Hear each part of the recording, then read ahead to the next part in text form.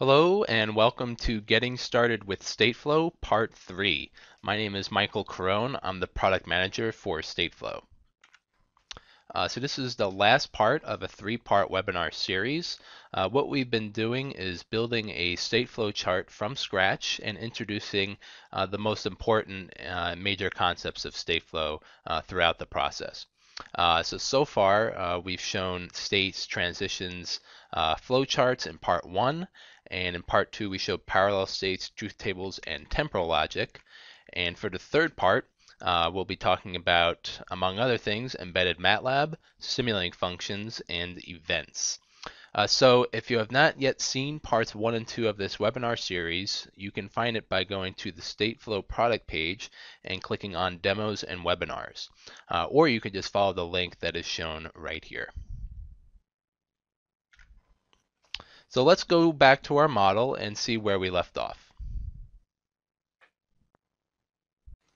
Okay, so this is the model that we've been working with. So let's look at the Stateflow chart and see what we've done so far. So far we have two parallel states, device logic and fan logic. Let's look at device logic. It could be in either the device off or device on states. It turns on when the operator switches it on and make sure that the device is cool when that happens. And the device can turn off if the operator switches it off or the device gets too hot. In which case the fan is also turned off along with the device. If the device is on, then a fan table function is called. So this is shown here in the truth table, and what this does is it determines what should be the mode of the fan. Should it be in the off state, the low state, or the high state? And to decide that, looks at a few conditions, basically the temperature of the device, and determines in which mode the fan should be in. Okay. And last thing is here's that is cool function where we check to see if the device is cool or not. That's done using a flowchart. Okay, so let's talk about what we're going to do now. What we're going to do is add a backup fan for our system. So right now we just have a primary fan that could be in either the off, low, or high states. And what we're going to do is add a fault detection system, which is a common application for Stateflow. Okay, so if a fault in our system occurs, we want to be able to respond to that fault. All right, so let's open the fan logic state, and let's talk about how we could do this. So one way is we could just copy everything that's here and paste it into another state for the backup fan. Okay, so we could do this, but that would be a little inefficient because we would just be copying everything that's here and reusing it. And if we generate code, then you would see basically two copies of the code, which would not be efficient. Okay, so let's be a little more efficient about things. We've actually set ourselves up so that we could be more efficient by using this IDX variable. So right now, IDX references the primary fan because IDX is just set equal to 0. But if we set IDX equal to 1, then that would reference the backup fan. Okay. And then when we would use statements like vfan idx equals 0, that would then refer to the backup fan. Okay, so let's set up our fan logic state so that we can do this. So what I'm going to do is add a superstate to fan logic. This is similar to what I did with device logic, where we contained everything within a subchart.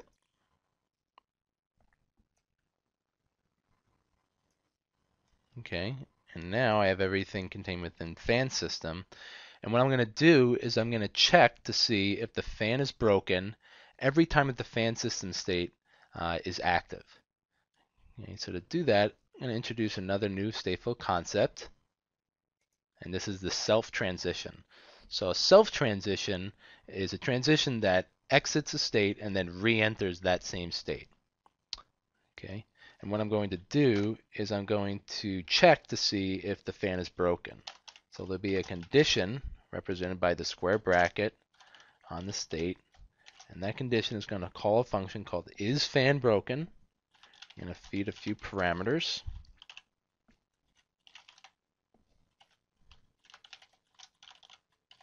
Into this function, the mode of the fan, the speed of the fan, and the current time. Okay, so if you just use t in the stateflow chart and you haven't yet defined t, t will just refer to the simulation time. Okay, so that's a little advanced tip there. All right, so if the fan is broken and IDX is equal to 0, that condition is true. We're going to do a few actions. So that's represented by curly brace. That's a condition action. And we'll say that vFan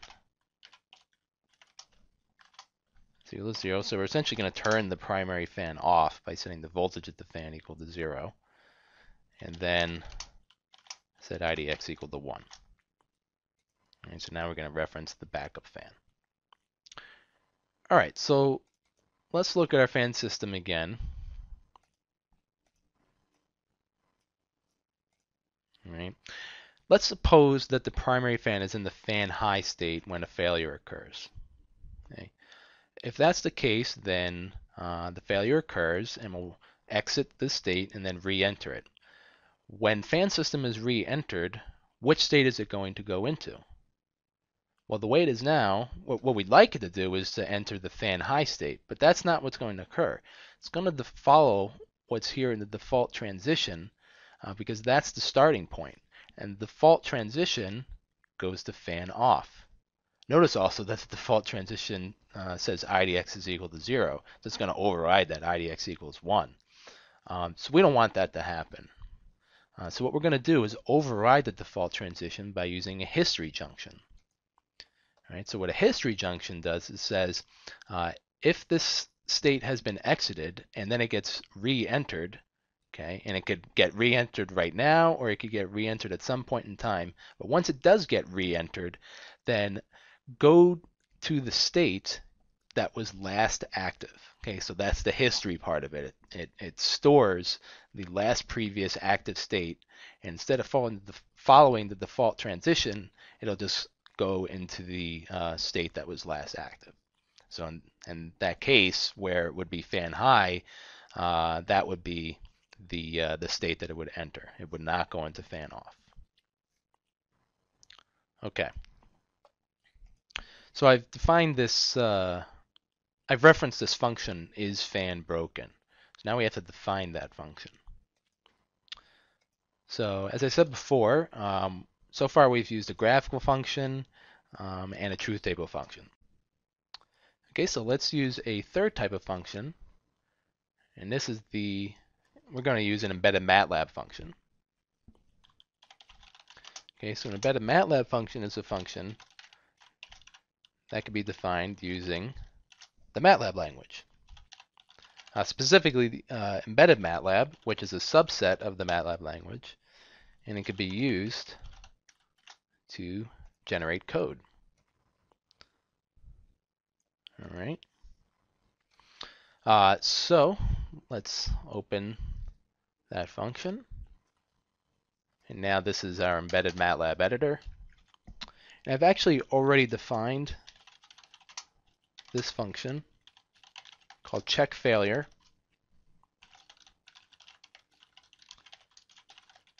So this shows how you could reference functions within your embedded MATLAB functions. Okay, and if I right click on check failure, I could open it directly here, and essentially this code just has a bunch of conditional statements and checks to see whether or not the fan is broken. Okay.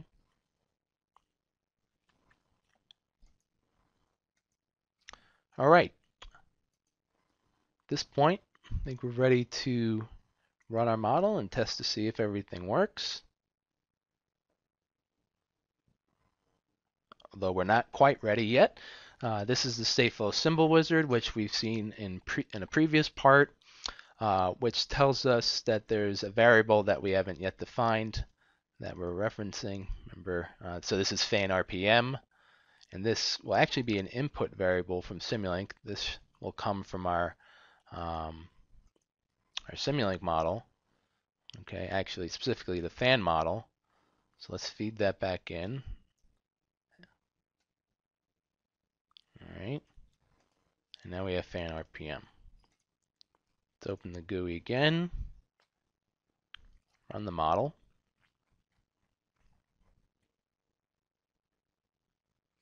Okay, now everything is running. And let's open Stateflow chart.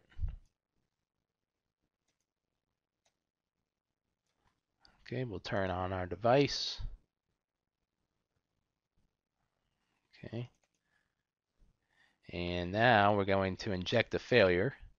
Okay, so we're going to say primary fan failed. All right, you might have seen that transition highlighted real quick, and the temperature of the device is still the same as where it was. So the backup fan immediately took over, and the temperature of the device is not rising. Okay. So that worked, but we probably want to notify the operator if if the primary fan fails, right? Just looking at that transition in Stateflow, even just running the simulation, it's a little difficult to see whether or not the primary fan has failed or not. I mean, unless you're looking at that transition right then and there, it's tough to see. So we'd like to have some type of warning system in place.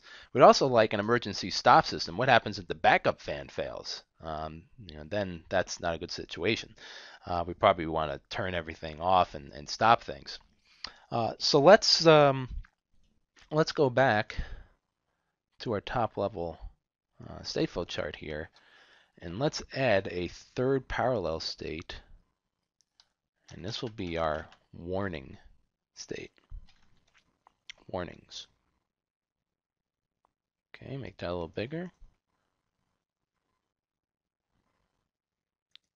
Subchart it. Now, actually, one thing a lot of people like to do is make these states the same size. So let's do that real quick. Make items the same size. All right, let's go back in the warnings.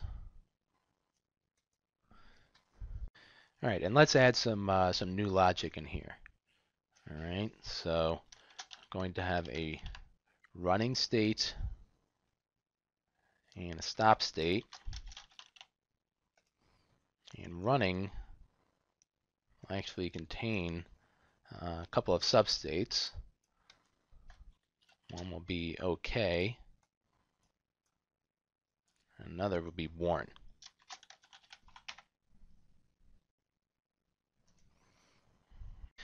And to go from OK to warn, we're going to have an event. Now, this is a new concept in here. Okay, so we're going to have an event that goes from OK to warn, and from warn to stop will be a second event, and we'll call it eStop.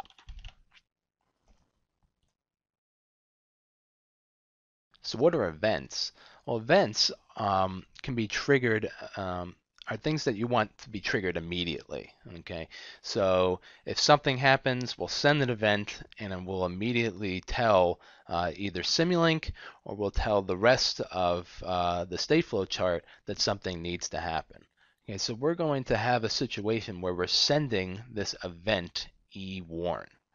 All right, so let's go back up. And where would we send this event? Well, we would send this event within fan system. Okay, so if the fan is broken, then we want to send an event and say that a warning needs to occur here. Okay, so let's do that right here. Say send eWarn to the warning state. Okay, so that's an event broadcast. Now I actually need to define that event.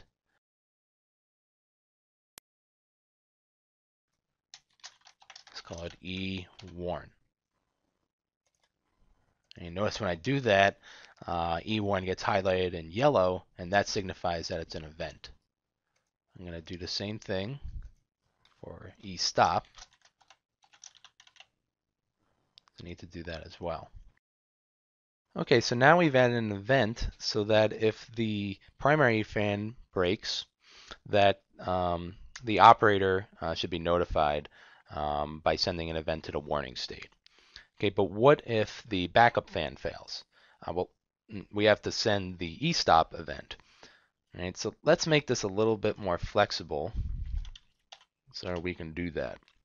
So first I'm going to replace the index from 0 to IDX. All right. Then I'm going to change this to a junction. Okay. And I'm going to have one path for when IDX is equal to 0.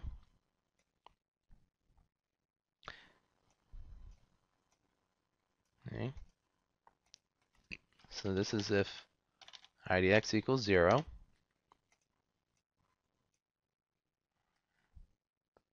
And another path, let's just move that over here for right now.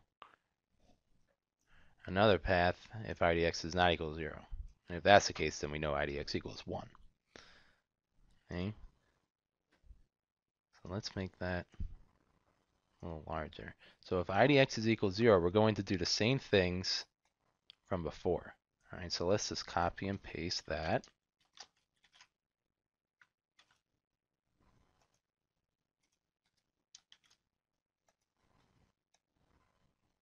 All right, and we don't need this and IDX equals 0 now.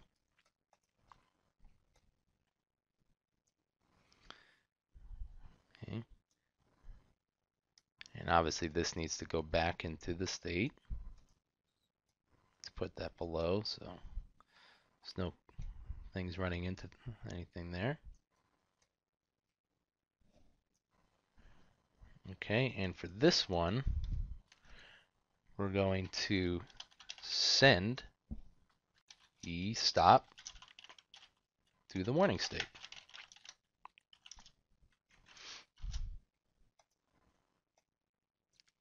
Okay, and we'll connect that up here. And I'll make this bigger just so that there's room for everything here.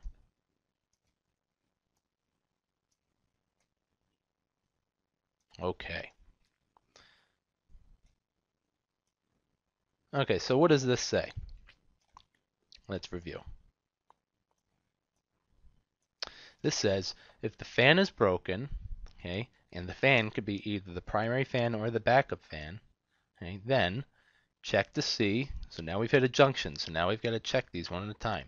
It'll check this transition first because it has the number 1. Let's say if IDX is equal to 0, then, now we can move this above, set the voltage of the primary fan equal to 0, and set IDX equal to 1, and send the warnings event to send eWarn to the warnings state. Right? Otherwise, send the eStop event to the warning state. Okay. All right. So let's go back into warnings, and we need to tell the operator if it enters the warn state. Right. So let's right-click on warn, and let's say output state activity. Okay. So this is an efficient way of not having to create another variable called, say, warn. Okay. Now if I go back up, look at the top level model, I see that I have something here called warn.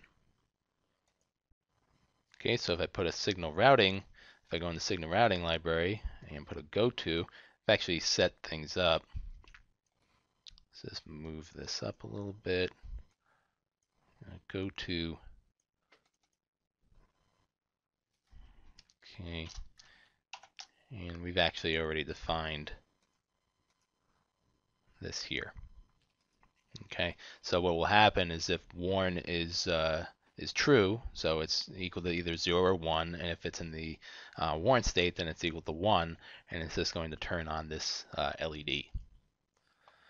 All right. Last thing we need to do, we go into warnings, is we need to define what happens if we're in the stop state.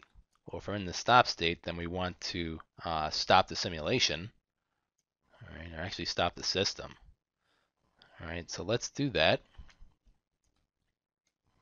And to do that, we're going to create our last function here, and this is a Simulink function. All right, so a Simulink function is a function that is defined in Simulink. Okay, and that's just going to be called stop simulation. Right, and we'll call it on entry. And if I double click, here's my Simulink function. A little bigger. Going to be very simple. We're just going to have a constant block. And then that goes to stop simulation. All right, so when this function is activated, it's just going to stop the entire simulation. And let's make this just a little more compact. And there it is. All right, I think we're ready to test our model one last time. Let's move that up a little bit.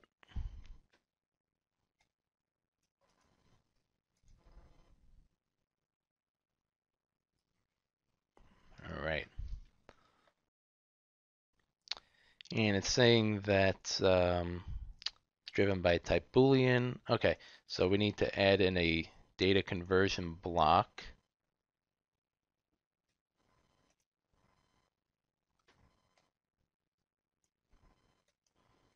For our goto, because right now it's expecting a double. Okay, so now it outputs as a Boolean and expects a double. So let's run that again.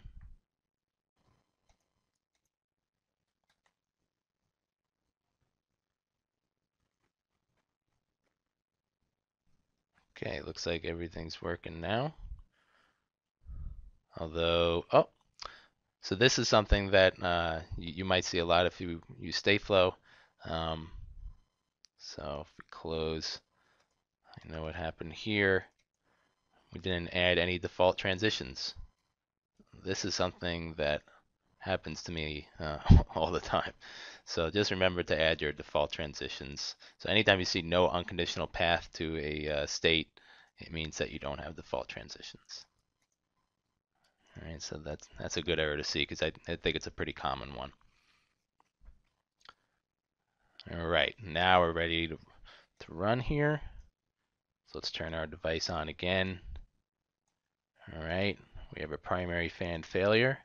There's our LED that turns on. And now, and we could actually see in the logic, it's in the warn state. All right, and last thing, if we have a backup fan failure, the simulation should just stop. And it does. Okay, so that wraps up the presentation. Let's go back and wrap things up. So what did we cover in part 3? So first we saw the history junctions and see how that could override our default transition. So basically it stores the last active state when it's exited and then gets re-entered. Okay. We saw self transitions and how you can create a transition that exits a state and then returns back to that state. And we saw that was useful for checking whether or not the primary or backup fans were broken. We saw embedded MATLAB functions, how you could use the MATLAB language within Stateflow. We saw event broadcasting, which is useful for sending information from one parallel state to another. We saw output state activity, which is useful for telling Simulink whether or not one of your substates is active or not. And last, we saw how you can embed Simulink directly inside of your Stateflow chart. All right, so in conclusion, if you want to learn or see more about Stateflow, we have a lot of information on the Stateflow product page. For example, a number of user stories to show you how our customers use Stateflow, and also a number of demos if you want to see some more applications of Stateflow. Now this three-part webinar series, this really just gave a broad brush of Stateflow, showing you some of the major concepts. But if you really want to dive into details, we do have a training course, which is one full day, where you get some hands-on experience with Stateflow and get taught by a Stateflow expert. So if you're interested in that, there's a website there for more information. Uh, if you did not see parts 1 or 2 of this webinar series, you could go to the Stateflow product page and click on demos and webinars and find it there, find both parts there, or you could follow the link that is shown here. And last, if you're interested in an on-site demonstration of Stateflow, please contact your MathWorks account representative. So with that, I thank you for watching, and we'll see you next time.